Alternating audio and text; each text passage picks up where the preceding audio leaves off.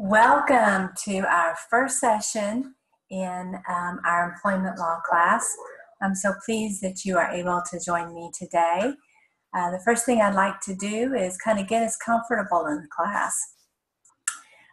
This course is somewhat different than other courses that I teach and somewhat different than probably other online courses that you teach, that you may be taking, excuse me. One of the big differences is that there isn't a textbook to this class. And so the lectures function to be both the lectures as well as the textbook. As a result, we're probably going to spend more time than just 3 hours a week doing the lecture. I mean, if you think about it, in other classes, you maybe do 3 hours with the lecture, and then you might spend 1, 2, maybe even 3 hours wrestling with the textbook. And so we won't probably be spending 6 hours in lectures, but we will in many weeks be spending more than 3. Just keep that in mind as you're budgeting your week's time to make sure that you don't find yourself in a pickle not having enough time to spend with the material. I have some suggestions about how to prepare for the lecture. The first thing that I'm going to suggest is that you spend about 30 minutes looking over the study guide for that particular chapter. In most cases, the study guide tracks very, very closely to the PowerPoint slides. And so if you spend about 30 minutes going over those PowerPoint slides, you're going to be kind of acclimated to what we're talking about. You'll be exposed to the key terms, and you'll see how it's organized.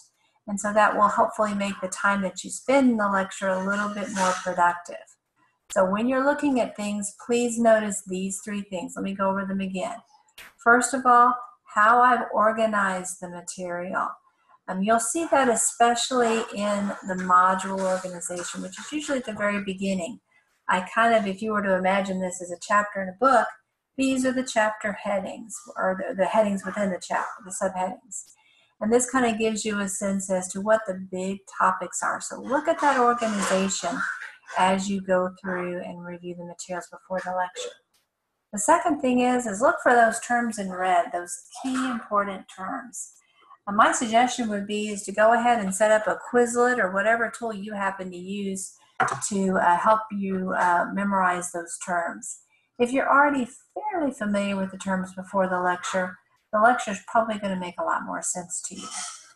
Then the third thing is a little bit more amorphous, and that is the idea of themes.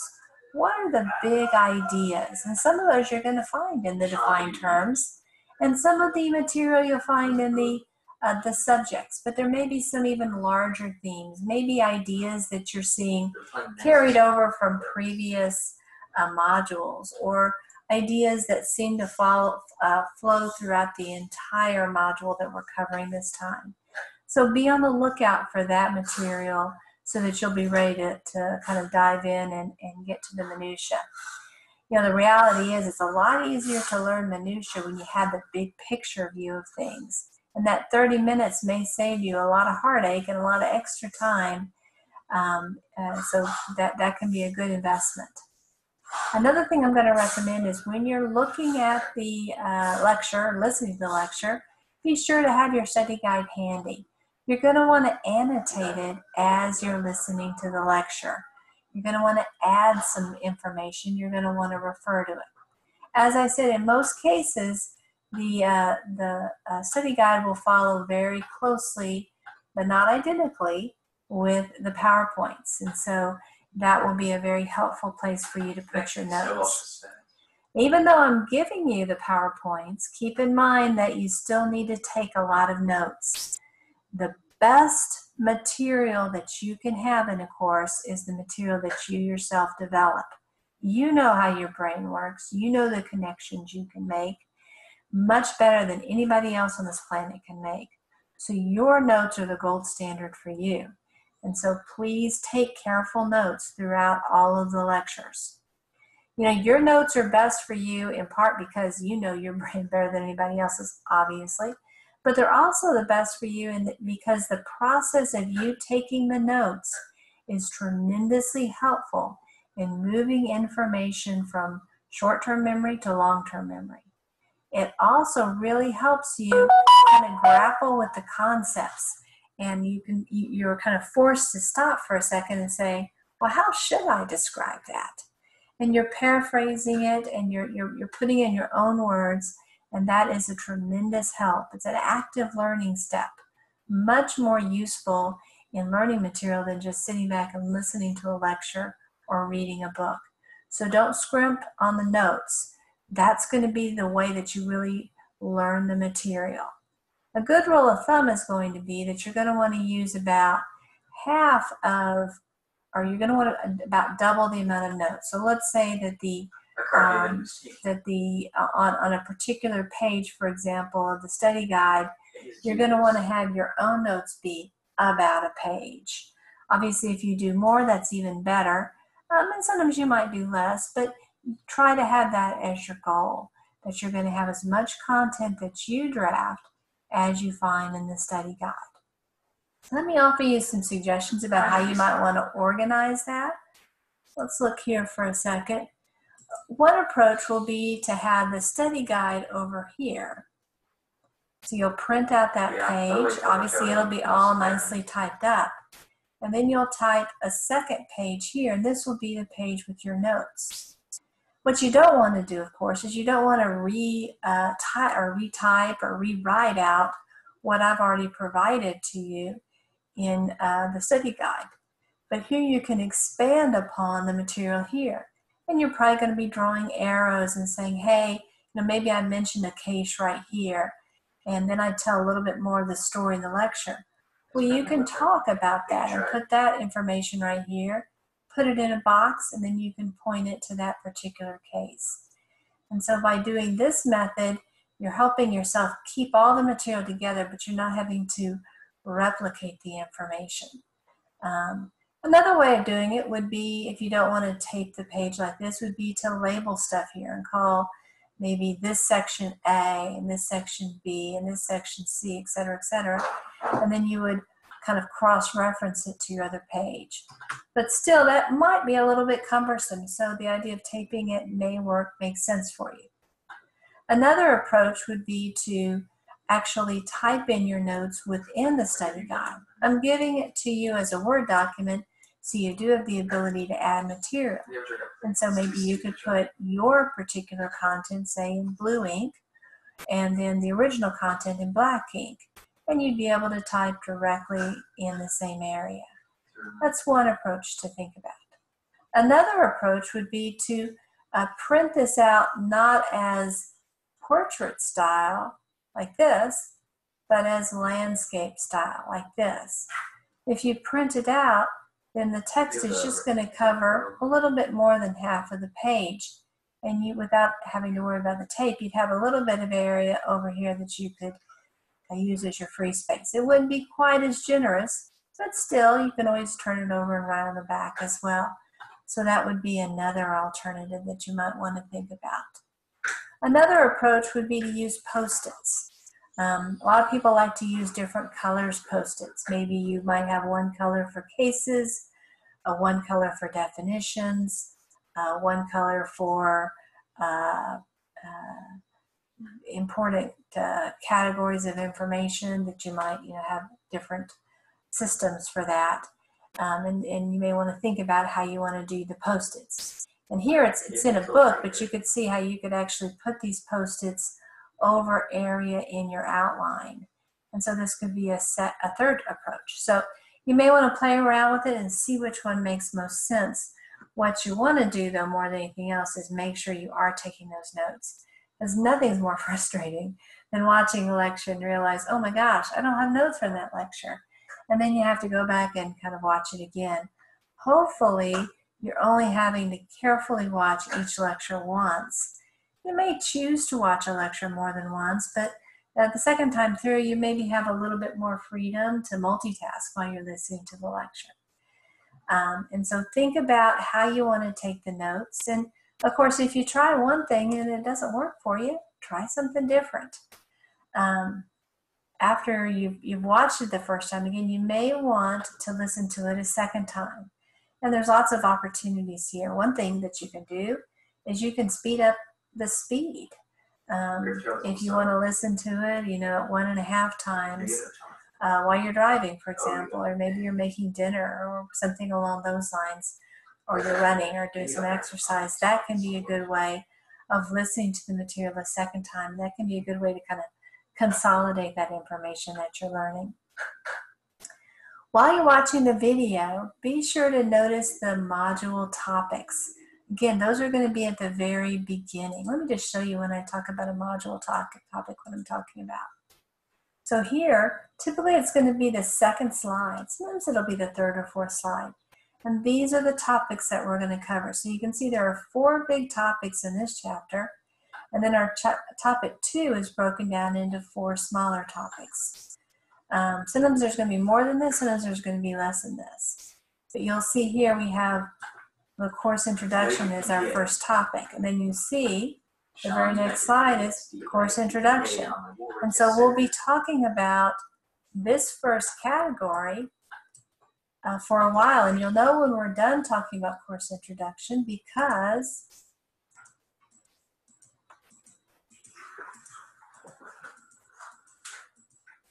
you'll see this module topics come up again, and you'll see that course introduction has been clicked off.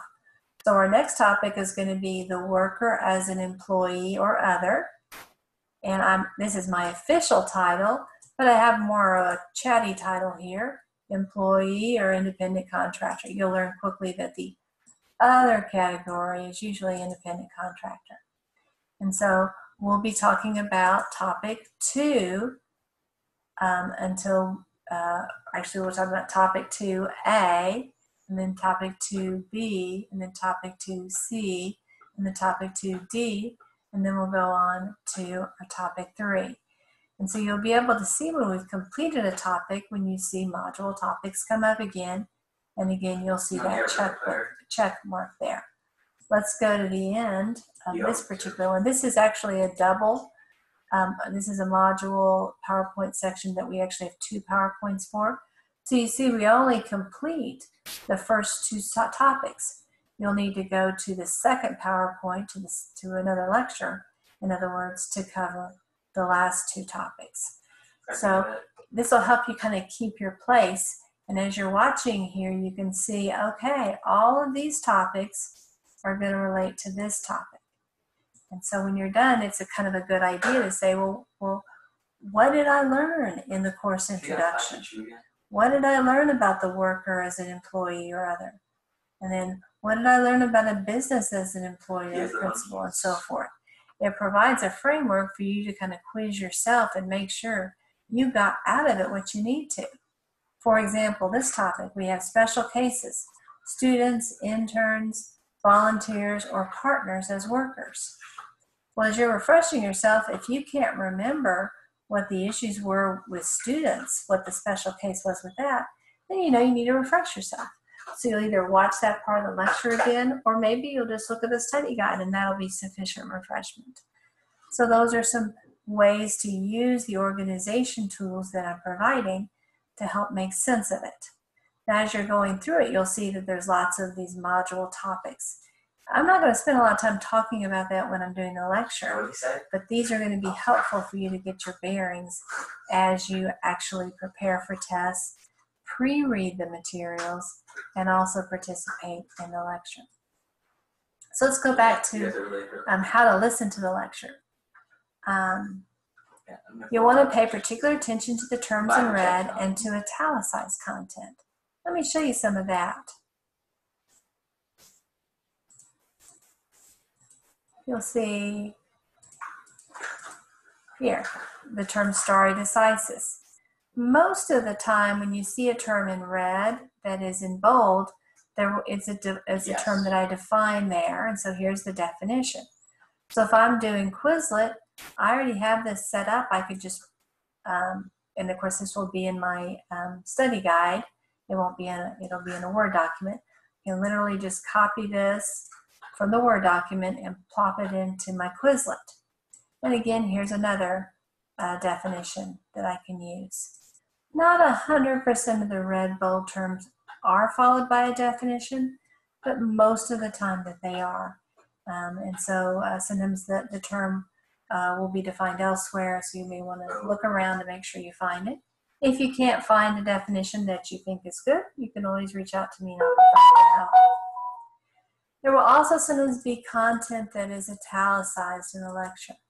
I'm not really seeing a lot of content here. This one may not be.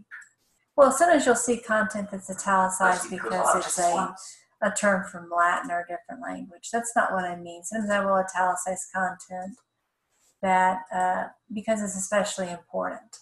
I want to alert you to the fact that I don't italicize the content in the study guide. And the reason I don't is that becomes difficult to read. But I do it in the PowerPoint, both as a reminder to me to emphasize that in the lecture, as also a reminder for you. And so you may want to make a notation in the study guide that, hey, Gruber thought this was pretty important. And so that would be a kind of a rule of thumb for you to make sure that you are flagging that and paying attention to it as you are watching the lecture. As always, be sure to jot down questions that you have as you watch the material.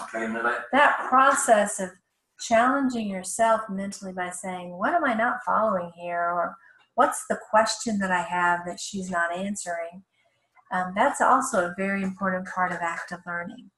Think to yourself, always have in your mind, what's the question that I would be asking in class right now? And jot it down. It may well be that I'll answer it in the next 5 minutes.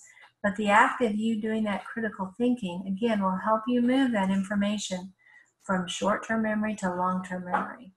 And of course, if you can't find the answer, if I don't ever tell you that brilliant question that you had, don't ever answer it, send me an email and I'll be glad to answer it at that point. So don't be shy about doing that.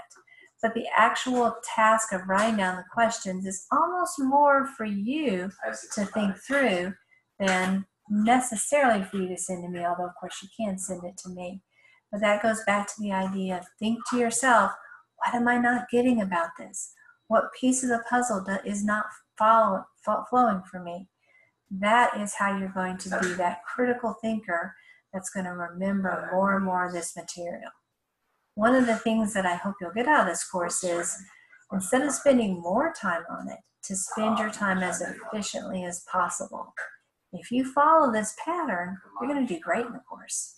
If you take some shortcuts, you may not be as satisfied with your grade, and you may ultimately end up spending more time doing things. And so try this pattern. You may figure out some tricks that are going to make it work even better for you. If you do, let me know, because I would be delighted to include additional ideas. Again, I'm really excited to be teaching this course, and I'm really excited that you're taking this course. Thank you so much for your attention, and let's dive into the material. Have a great day.